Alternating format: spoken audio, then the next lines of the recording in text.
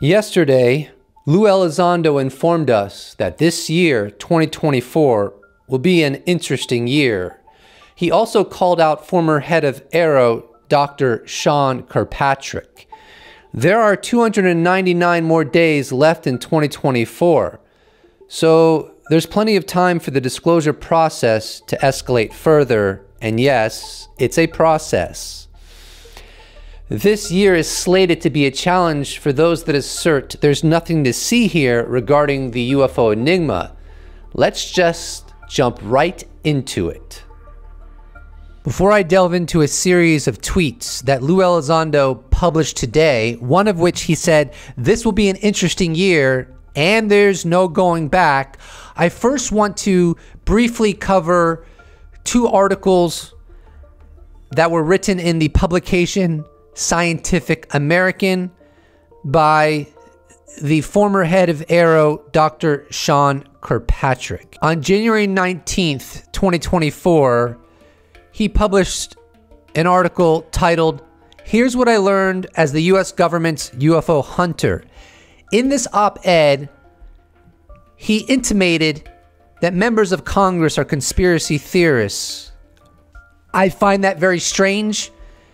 It seems to lack decorum and just a sense of proportionality because, in my view, instead of focusing on throwing Congress under the bus, he should instead reflect on why they feel the way they do in regards to how the Department of Defense and the intelligence agencies have handled the UFO issue.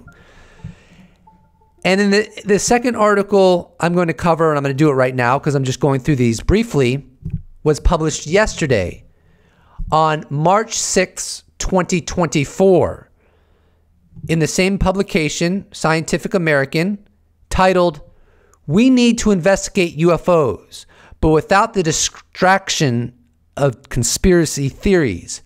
I will share a direct quote from that article, and then I will provide a response to it.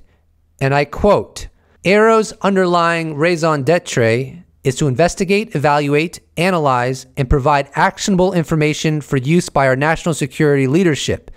Its purpose is not to prove or disprove the existence of extraterrestrial life, but to address the safety and security of our people, our operations, and our nation. Unfortunately, it is also meant to investigate a conspiracy saturated with the distrust between our legislative and executive branches.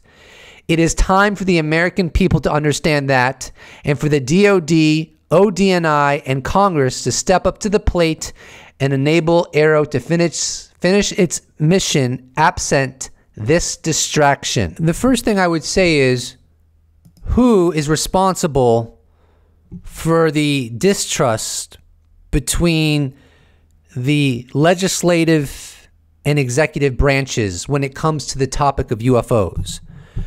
I would argue that the responsibility lies with the executive branches, namely our military branches, our intelligence agencies, and the Department of Defense. All of these infrastructures, unfortunately, have behaved extremely shady for multiple decades now. And someone like David Grush and people like Lue Elizondo and Ryan Graves, Commander David Fravor, and former Colonel Carl Nell, and former Rear Admiral Tim Gallaudet, amongst many others that have come out recently, are merely a continuation of people that have come out prior to them articulating that the U.S. government, the executive branch, is lying to the American public about UFOs. So in my view, what Dr. Sean Kirkpatrick is labeling a distraction is in reality a constitutional crisis, because members of Congress are being lied to about what deeper pockets of the U.S. government know about UFOs. And the American public are on the other end of disinformation campaigns regarding this topic. Far be it from being a distraction, this culpability lies with the executive branch, not the Congress and not the American people or our overactive imaginations, but instead the executive branch's shady behavior over such a long stretch of time that doesn't ever seem to divert from how shady it is.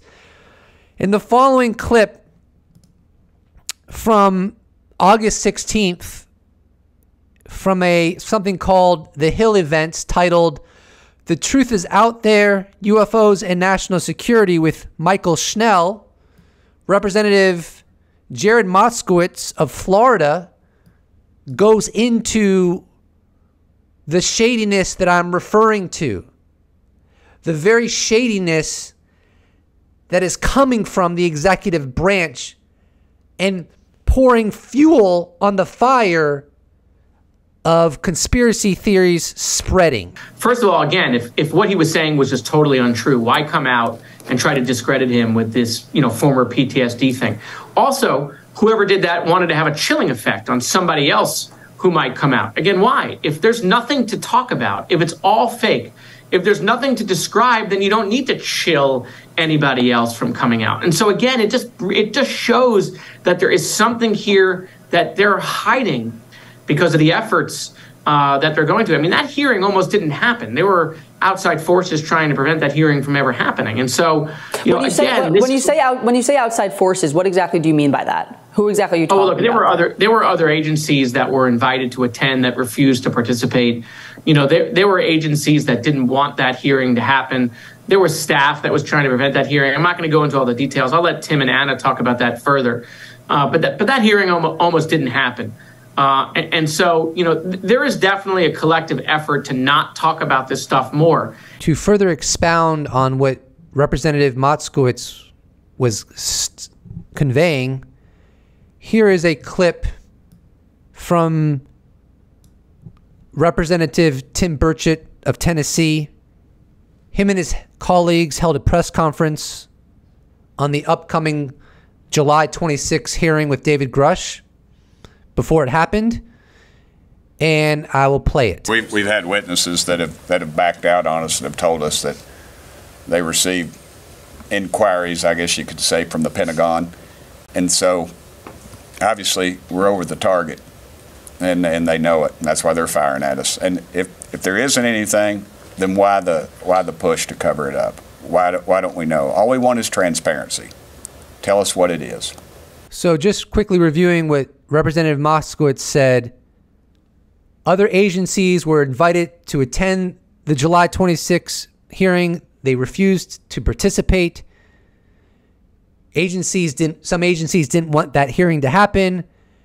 And as Representative Burchett said, some of these witnesses were told by the Department of Defense, don't attend the hearing. And as I understand it, there were supposed to be a lot more witnesses or whistleblowers in attendance to the July 26th UFO hearing, exceeding David Grush, Ryan Graves, and Commander David Fravor.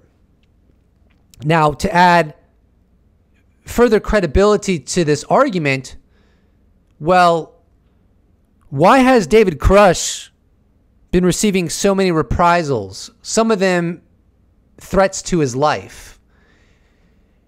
And why was the Intelligence Community Inspector General, after looking at the evidence for those reprisals, why was his response to that the testimony and claims of Grush were, and I quote, urgent and credible by Intelligence Community Inspector General Thomas Monheim?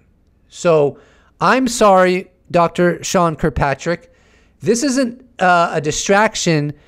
In some sense, this is the main event, because whether or not there is non-human intelligence engaging our world, I can't really do anything about it.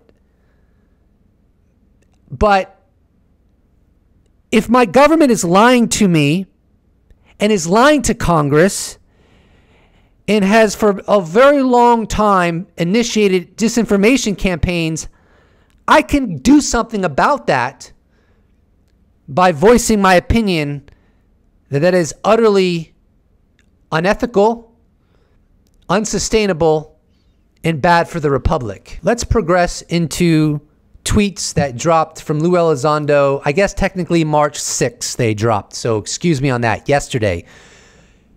Let's dive right into his tweets that he published yesterday on March 6th. Friends, it's always most quiet before the storm. There is no going back. Some members of Congress finally know what's going on. Some officials in the executive branch are scrambling. Efforts are underway below the wave tops, the results of which will break the surface and reveal themselves at a time of our choosing. This is going to be an interesting year for those who continue to obfuscate. We are hard at work for you. I mean, that says it all. There's nothing trivial about what Lue Elizondo conveyed, and he's putting himself on the spot, because if 2024 ends with nothing significant emerging, progressing this disclosure process, people are going to hold that against him. And he's very careful with what he says about the future. So bear that in mind. I think it's interesting where he said, the results of which will break the surface and reveal themselves at a time of our choosing. What does that suggest? It suggests that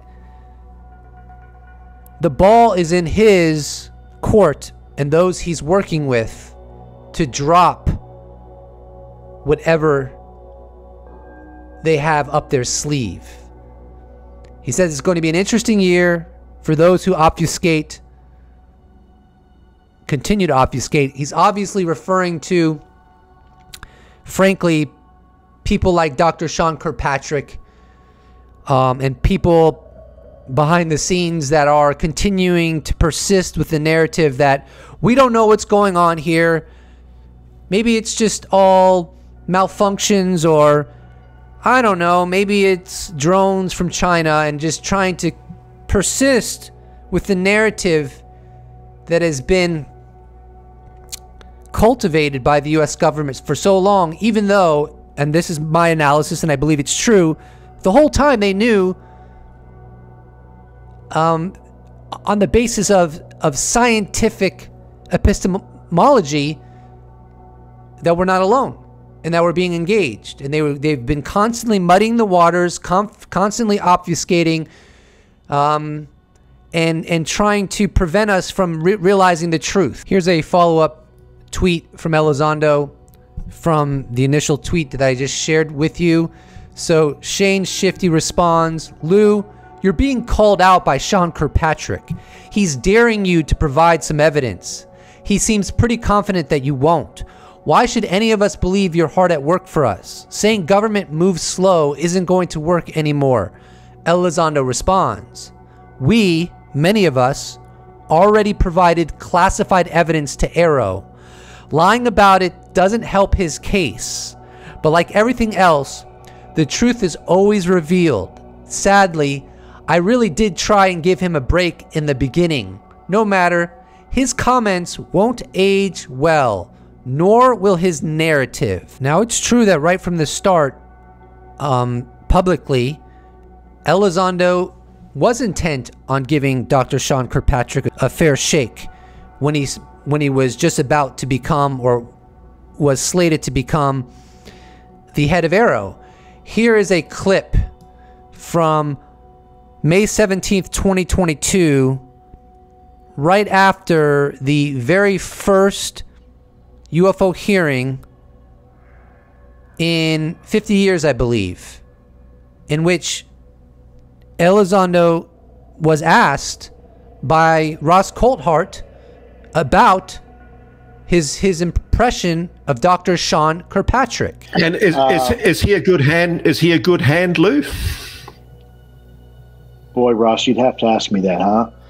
I believe let's give everybody a fair shake. How about that, right? Let's see what they can do.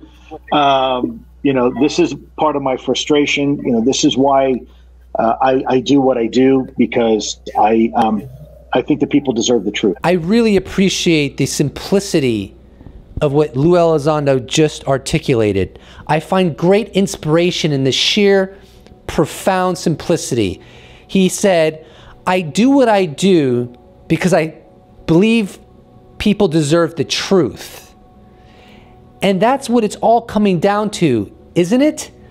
As this saga continues, this process, which entails some people vehemently against transparency about our place in the universe, and others with the philosophy that if we know scientifically that we're not alone, that there's another presence, it shouldn't remain within the confines of aerospace companies and small pockets of governments, but should be shared with the world to update their perception of reality. Who in their right mind could come down on the perspective of, well, they don't deserve to know the truth? Mind-boggling. Here's another follow-up from a preceding tweet I shared with you where Elizondo called out explicitly Dr. Sean Kirkpatrick. Nick Madrid writes, with all due respect, Mr. Elizondo, why not just sit down with Ross Coulthart on News Nation and explain this in an extended interview? I think responses like this need to be heard by everyone loudly and often, Elizondo responds. And that may happen. Here's another exchange. The anonymous librarian writes, any word on when your book drops? Elizondo responds, announcement coming soon. Now here's an interesting response to Lue Elizondo's initial tweet that I shared with you by Matt Ford of the Good Trouble Show. I perceive he's pretty plugged in, has a lot of connections. And here he is backing up what Lue Elizondo stated, and I quote, I can tell you what Lue is stating is not conjecture, not an exaggeration. It is absolute fact as to what is going on in Washington. The coordinated efforts by former Aero director Sean Kirkpatrick, paid journalists, the Pentagon, and the professional debunkers to derail the truth will backfire on them in a spectacular way.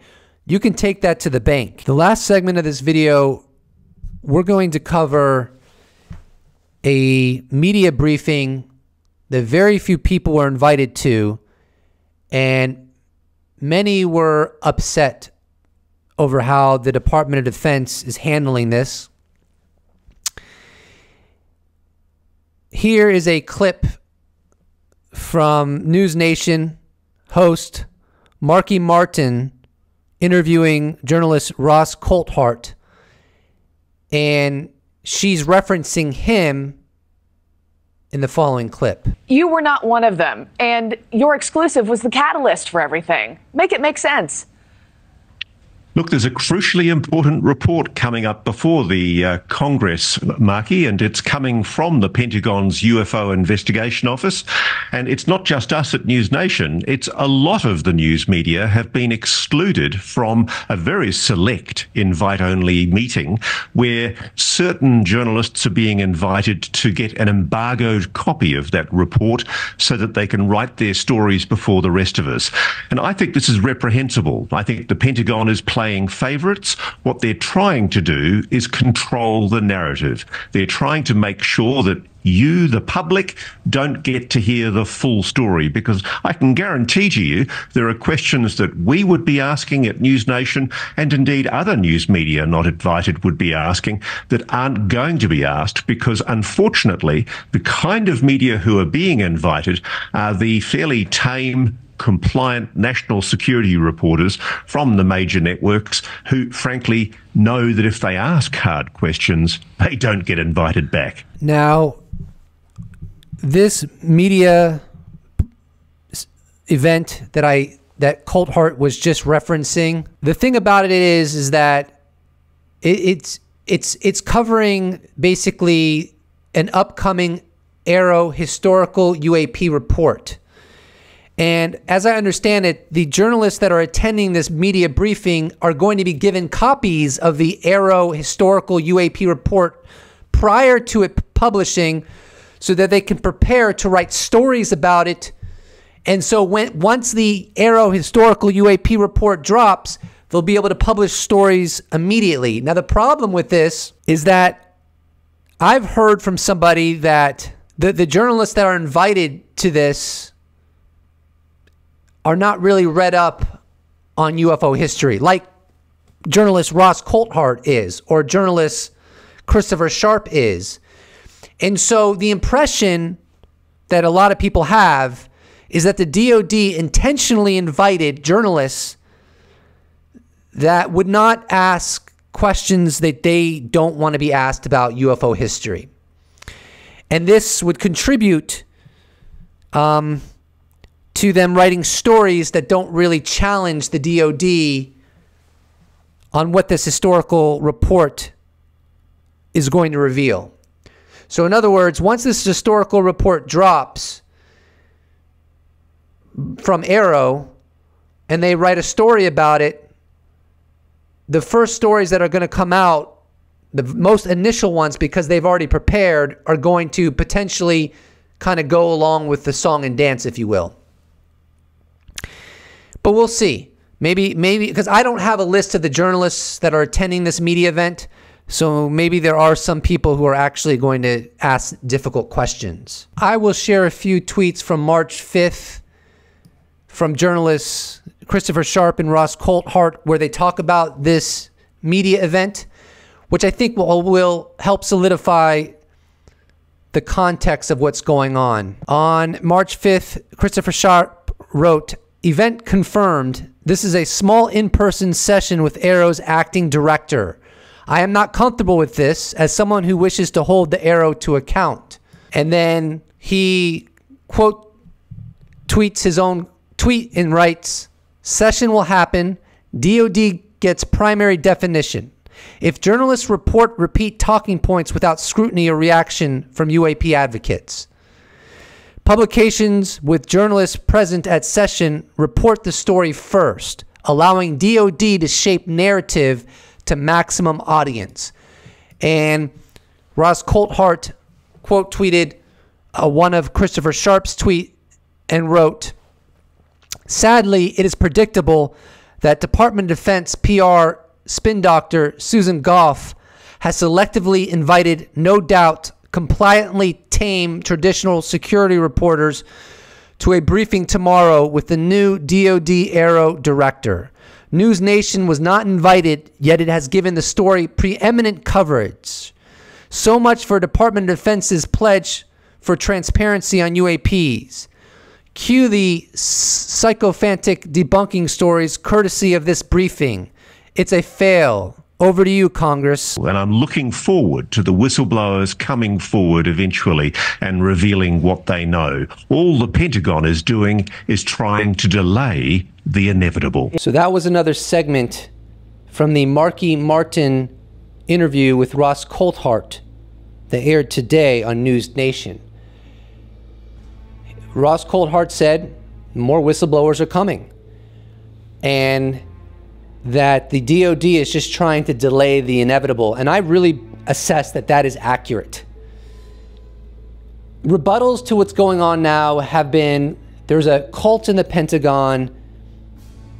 So like a mass social contagion. Another hypothesis has been that it's a psyop, and some people say it's a combination of those two things. I disagree. I don't think it's a social contagion. I don't think it's a psyop. I think we are literally not alone. Some UFOs represent NHI, non-human intelligence, and that's coming out, and that's inevitable. And Jeremy Corbell said on his most recent podcast episode, Weaponized Podcast, that while we should be aware of David Grush's upcoming op-ed, he said that, as I recall, something else bigger might drop, more impactful. So, hearkening back to what Elizondo said where he said, there's a lot happening underneath the surface that is going to emerge. I assess that as correct. Every secret has an expiration date, at least every secret that is of this magnitude. And another sentiment that happens to have been said by Lue Elizondo is that this secrecy is not like wine. It doesn't get better with age. So I think there's a lot of really patriotic people inside the US government that frankly are just not going to allow this to persist much longer, because it's not sustainable. And the longer it goes on, the worse the blowback is going to be, the worse it's going to be for the US government and the country and the world. So because there's a lot of good people who are not going to tolerate this, I think it's safe to assess there's a good probability that 2024 could become really, really interesting. And I'm going to keep my eyes peeled and report to you what happens. Thank you so much for watching, and please do not forget to subscribe. If you'd like to support this channel, you can check out my merch shop where I sell t-shirts. You could become a patron. You could become a YouTube member. You could give me a one-time donation. All those potentialities can be accessed in the description box below, or you could just slap a like on this bad boy, and I will appreciate it so much. Thank you so much for watching, and I look forward to seeing you in the next episode. Special thanks to all patrons, YouTube members, those that have bought merch, those that have given me a one-time donation. I couldn't do without you. Thank you so much. See you in the next episode.